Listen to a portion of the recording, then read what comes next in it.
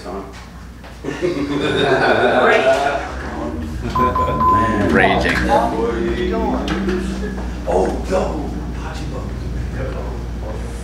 Oh. Damn, JC.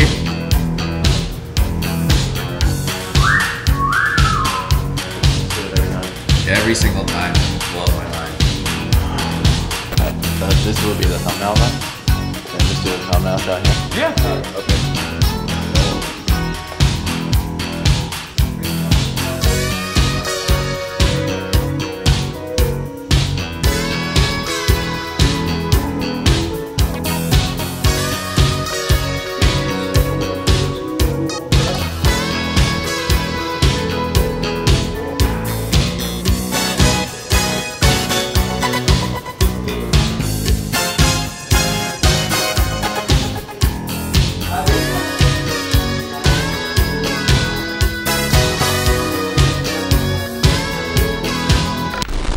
All right, so JC, we're at your shop now, and I kind of just wanted to get a little bit of an update here. What have you changed? What have you acquired? What have you done? Actually, new cars that you didn't see last time. I think there's only two here. One of them is the 1960 Corvette, which I bought in Puerto Rico, and it was from some mayor there or something like that, or whatever. So I brought it from over there. I thought it was really clean, really well done, very well restored. And I went a couple times out on it in the mornings, and I found it to drive really nice. You know, it's automatic, it's not a 4-speed. I didn't mind that because I didn't want to be shifting. And it has power windows. Then I put air conditioning on it. Matching numbers and all that stuff. But just a neat little drive, you know. It's got the hard top and the soft top. This has got to be a fun cruiser, though. Just a nice car to not worry about going fast in. Just to ride. And then with a big sidewalls, it rides smooth and solid. I mean, because this is like this is your baby. It's so clean. Yeah. You can't mess this one up. But no, but I drive them. I drive them anyways. I mean, I haven't driven this one in a while, but I drive them. And I mean, the one thing that has been lost is the feel of a car with big sidewalls. And I read an article some years ago, maybe 4 or 5 years ago, where they hadn't been able, with all the electronics and everything, they hadn't been able to actually get the ride as smooth as it was when they had big sidewalls.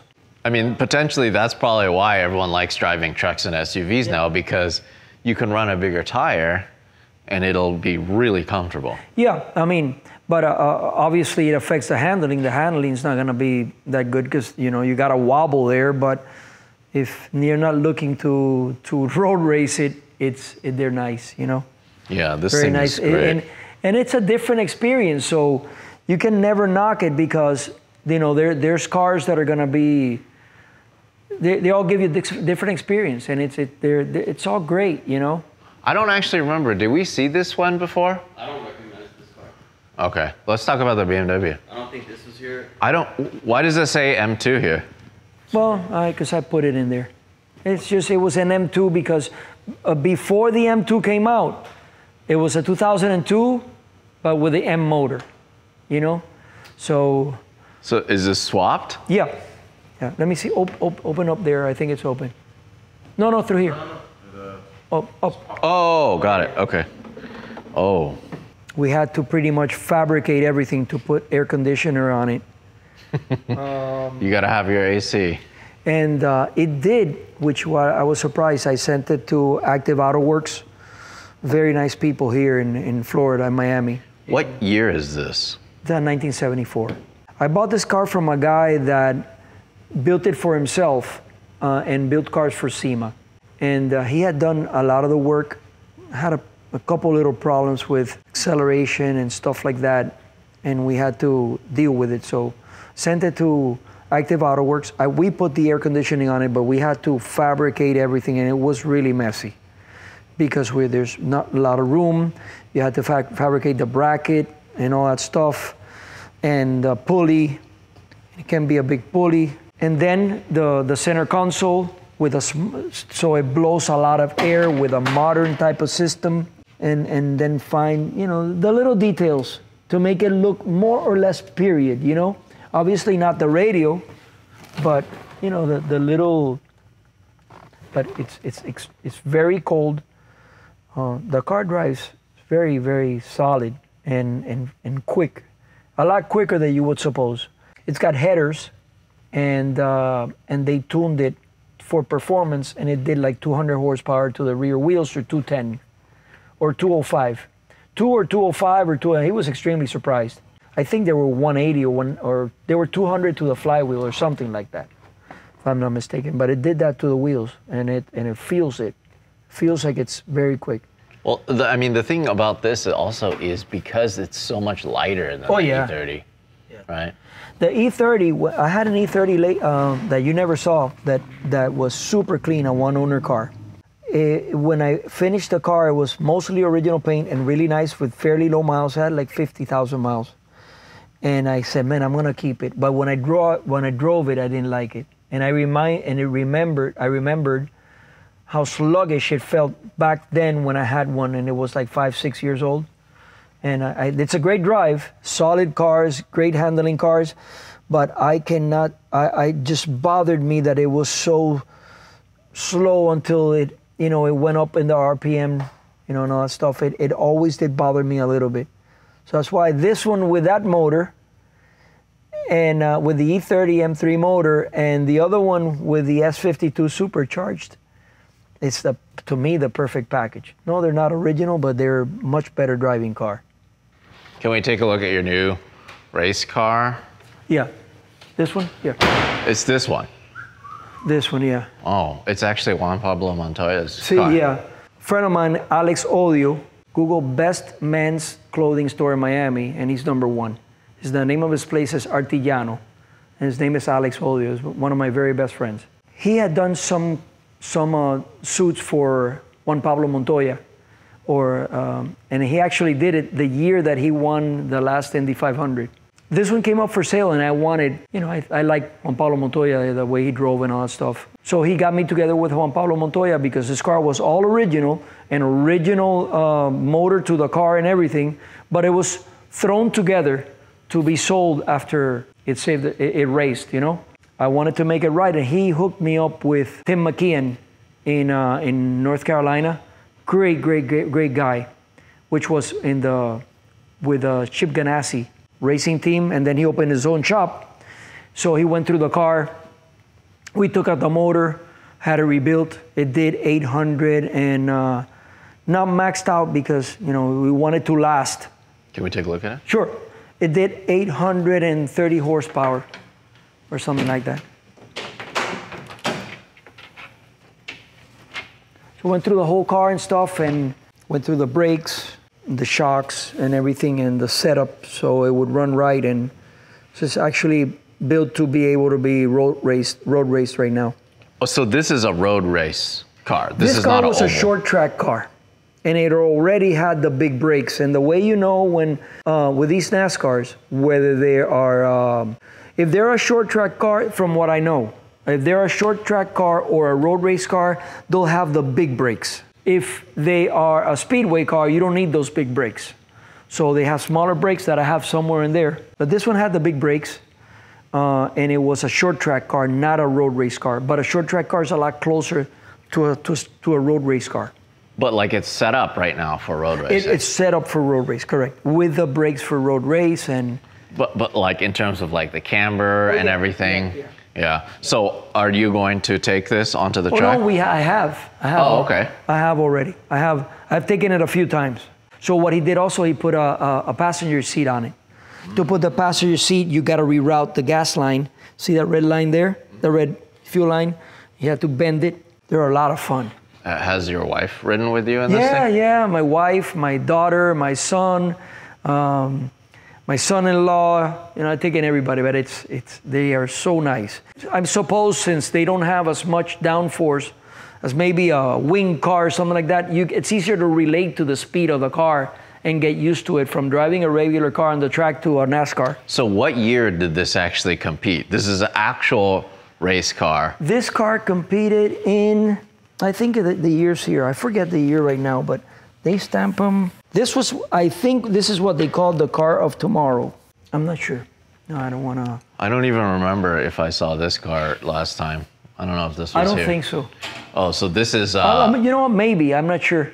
I don't even know. So this is Jeff Gordon's? Yeah, Jeff Gordon's car. Yeah, Jeff Gordon car. And was this an oval car? This was an oval car. And another thing for people to know is, which is pretty cool, is when it's an oval car, look at the width here on the fender and look at the width here. It's a lot wider on one side than the other one because the car's going to be turning. Oh. So, you see? But when they make it a road race car, you gotta change the rear differential housing because it's offset longer to one side than the other one for turning only on one direction, right left hand, and then you gotta change the A-arms and the suspension that's also offset, and then you gotta make it square so it turns left and right. What do people think when you bring this to the track day? Well, you know, I mean, what's pretty crazy is that I put it like in the intermediate, and then you're passing a street Miata and stuff like that, and this thing is just crazy, the noise, you know?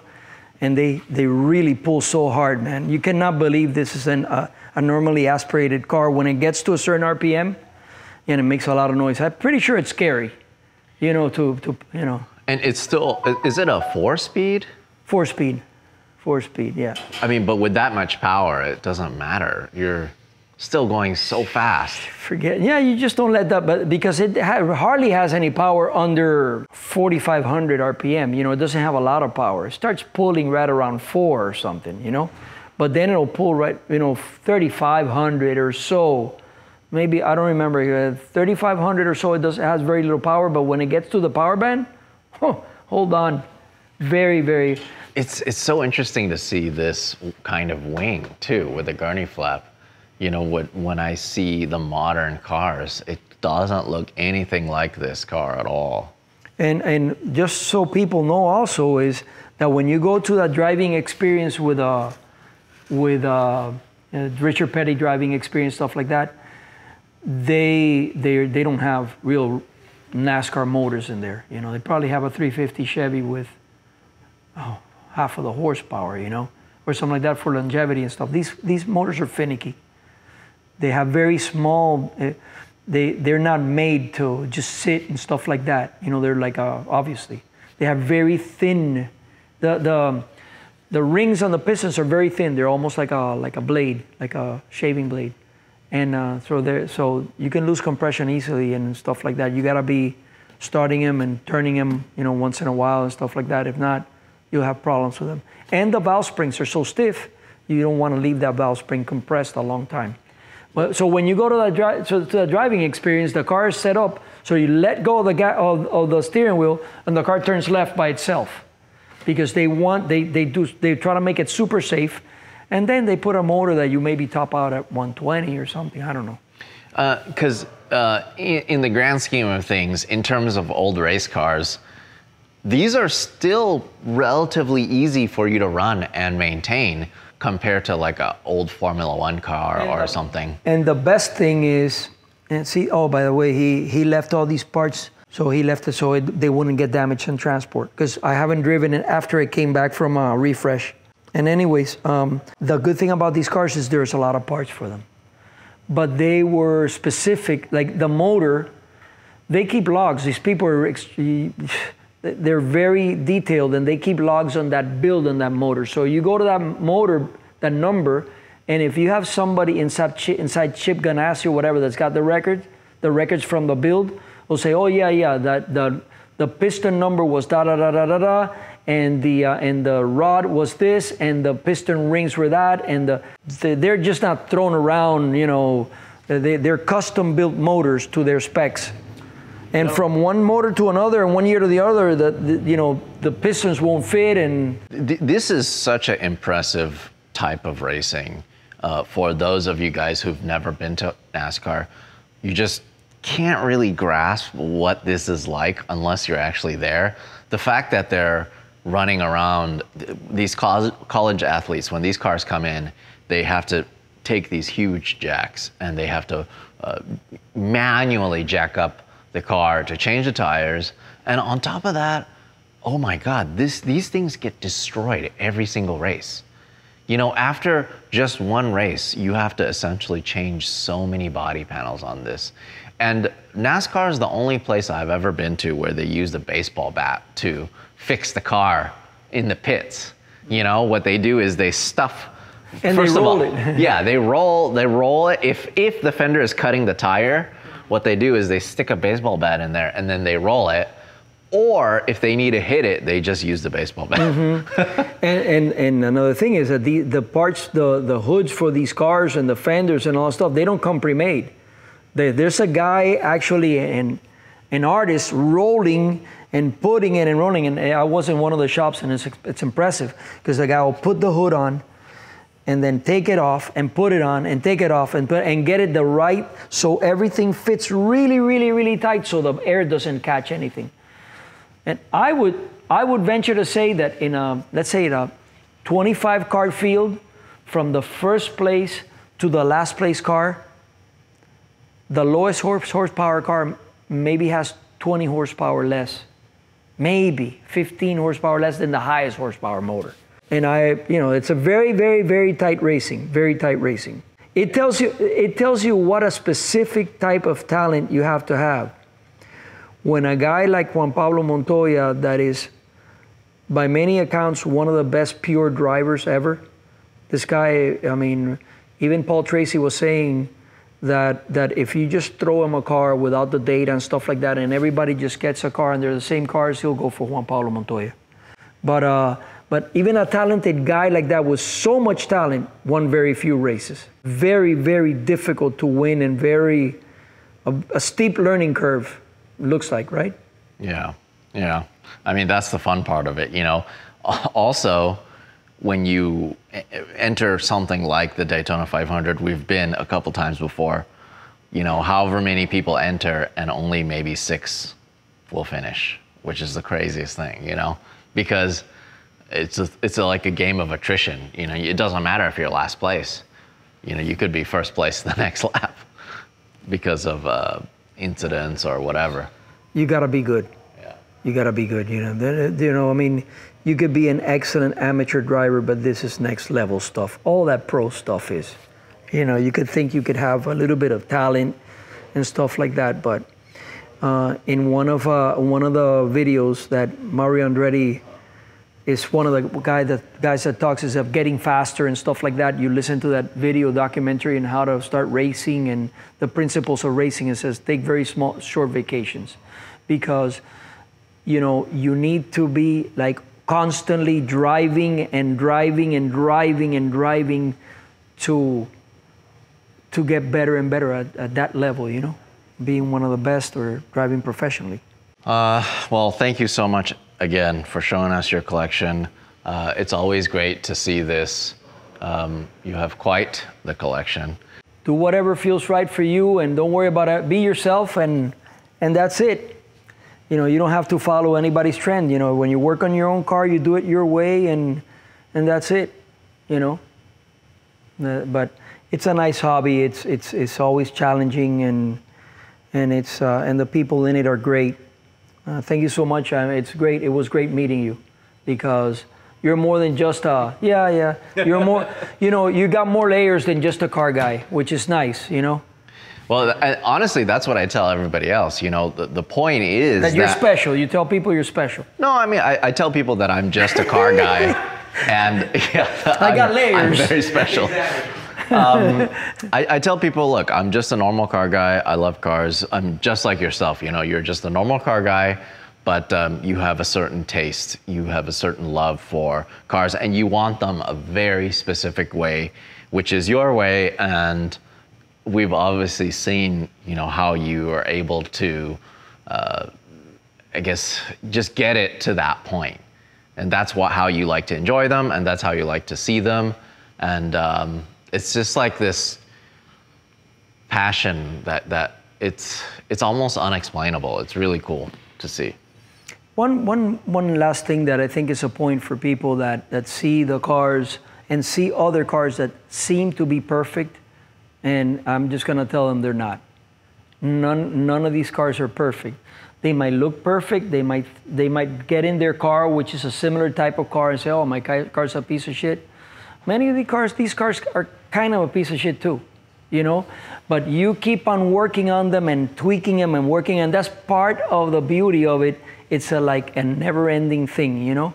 And you get them to where as good as you can, you know. Yeah, that's a really good point, because no matter how much you work on a car, there's always something you as the owner will know what's wrong with it and what needs to be fixed and what can be improved. Oh yeah, from the outside it looks like it's perfect, but they all have a little quirk, a little thing, a little this, a little wobble, a little stumble, a little squeak, but you gotta enjoy the journey of getting it.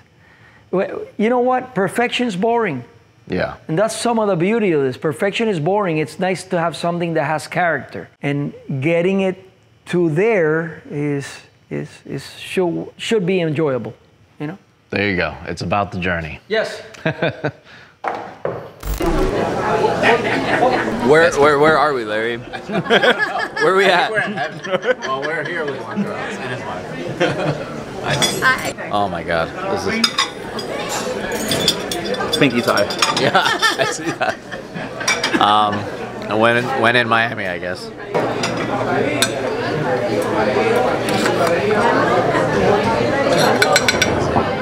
Oh man. Oh, it's I can't wait to eat this. This is going down right now. Oh, it's going down.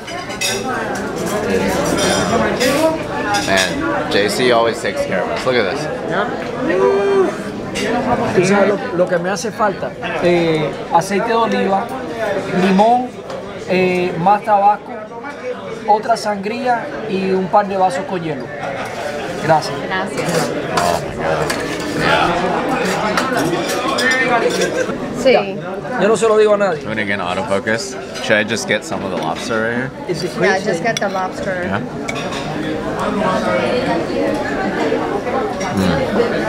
So good. Wait a minute. What's going on? We just pulled up to the man's spot. Look at this. We're at Fairco. Look at his smile. He's proud. He's proud. Look at him. Oh. Wait a minute. Okay, so yeah. So as we mentioned before, Juan Carlos has a used car dealership, but when I saw a black Acura NSX parked in front and center. Not only that, but it's on HREs. And it's on HREs? HREs. Everything. What? This is not a typical car dealership. It's got a little bit of everything. Yeah. Huh. Specialty cars.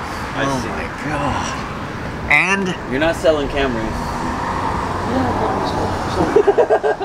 wait, and it's manual. No. Oh yeah. Oh man, this is a dream car. 92. 92? Are you selling this one? No, this is mine. Oh, it's yours. This is It's not for yours? sale. Yeah. Oh, I'm so That's why it's on HREs. I'm jealous. I love this car. This is beautiful. This is one of our favorite cars. Oh, what about that? Are you selling that? No, that's mine too. It just so happens, but yeah. Yeah, that was All the coolest cars here are yours. That's my problem, that I love cars, so when I get something really cool, I never sell it. You know? But these are for sale. And, Okay. Well, this is mine. There's still some enthusiast cars. This was for sale, I really, you know, not TR6, but an original car with, I think it's a two-owner car. Oh. All right, so yeah, if you guys are in the Miami area and you guys want a cool car. Oh wait, oh, there's more cars here. Wait, that's a Roof R Turbo? Uh-huh. Is this for sale? Yeah, that was for sale. This was A real? Real Roof. 1 out of 1. The only one ever made by Roof. Which is No way. No way. Yeah, the only one they ever made. I mean, this is still pretty cool. This is pretty cool because I actually, I've said this so many times, but my 911 Turbo, like I based it off of the R Turbo. Just the look and the feel and the performance of it. I can't believe it. Look at the VIN. Whoa. Yeah. I bought this car with from the same person I bought the Shelby from, the white Shelby. And then is that Lambo for sale? Yeah, Performante. Gallardo Performante. Drives real nice. All the service is done. You're running out of space. You're not going to have enough space for cool cars. And then that's over there. Some of our overflow and over there too. Is this for sale? 370Z? Yep. When I buy my Dude, it's manual too. Yeah, we picked them. We keep the cream, you know. Okay. Yeah, very nice car. Well, when I need to buy one of these, I'll let you know. Yep, I get them. I get them not too often, but yeah, but I get them. There we go. Look at that. No way. Well, yeah, if you guys need a commuter car, if you guys want a cool car. Look at this rock crawler. I have $65,000 in receipts on this truck. Oh, wow. Yeah, and they extended. Huh? Yeah, that's gonna be for sale. So they extended the wheels this way and the back wheels that way. 40-inch tires. Insane. And all the fenders are custom and stuff. Really neat, and it drives super nice. 40-inch. This car used to be Alex Rodriguez, the baseball player's car. Yeah. I hear Tyler calling for me, so I gotta go look at him. I gotta go look for him. He found my car, he says. Okay, let's check this out here. Okay. Oh, the International. It's the fire truck. Yeah, but like, he's got the GT86 over there for you, so you can go ahead and start drifting. Oh. I'm sure Juan will give you a good price. No way. Absolutely. That's what Lenny wants to do for a drift car. Damn. And it's already Toyota. You don't have to reimagine. This is sick. What year is this one, you know? I don't even know. I bought it about a couple weeks ago, but we haven't even. That's why the wheels are a little scraped and stuff. So we go through the cars and stuff. All right, there you go. 305. 541-3386. We'll be here. Yeah, he'll be here, believe me. God willing. Believe me, he'll be here.